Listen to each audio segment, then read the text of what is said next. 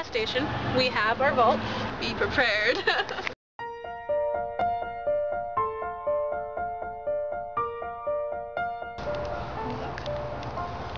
It's story time, boys and girls. My lovely friend Ash and I, we are going to tell a magnificent story of wonderful proportions.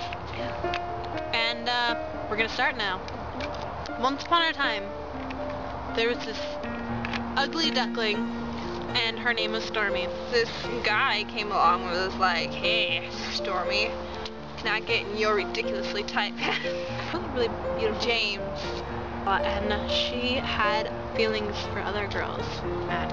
He was pissed. He was storming around and running in circles and pacing back and forth, and she was just like, shit. She just did not want the hurt of boys. James, he was like, what the fuck's the matter with you?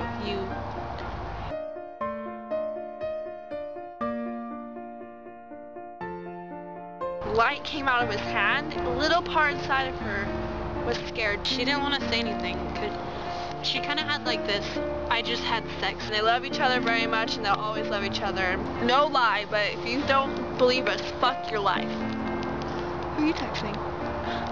Your boyfriend? I knew it! I knew you and him!